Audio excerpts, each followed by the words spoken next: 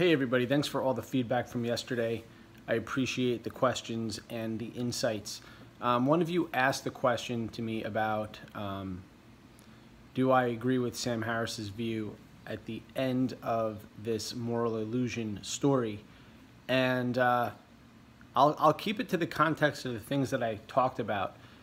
The one thing that I disagree with, and it's not that I disagree with, but I just think that Sam is missing the point here, even says he doesn't get it, are the people who choose to leave Omelas.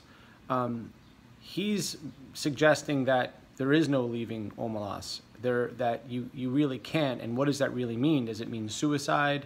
I thoroughly disagree with his analysis of that. It's the same thing in the movie Us, when the lady, young lady, decides to leave the underworld and ascend the stairs. There's a lot to be said about that as well. If you look carefully at the movie, those stairs are only moving in one direction, so she's literally going against the grain. She's going up into an unexplored, unknown world. That is no different than Plato's allegory of the cave, where you have an individual who is ascending up into a world that is very, very different. So basically, it's the idea of leaving your comfort zone. We see this in the movie The Matrix. We see this in The Truman Show. Right? This theme is throughout movies and stories within history. And so what does that mean to you? What does it mean to step outside of your comfort zone? There's a more profound meaning in the Omelas story, in the sense that, and Sam Harris even says it's based on a William James story, which I'm very familiar with William James, and I honestly never heard this thought experiment before. But basically this idea is that if you could have just one person suffer, okay, for the masses.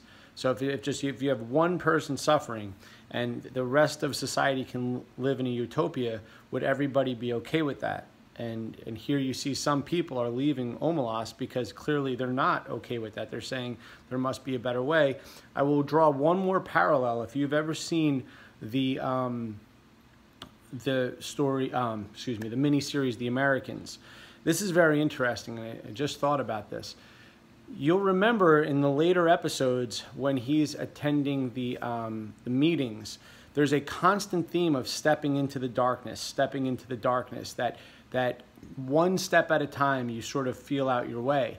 There's real strong parallels here with communism and capitalism, and what that meant in the story of the American, in the story of the Americans, is that the characters start to question, these Russian spies start to question sort of what they're doing and what's necessary in order for them to accomplish this ideal.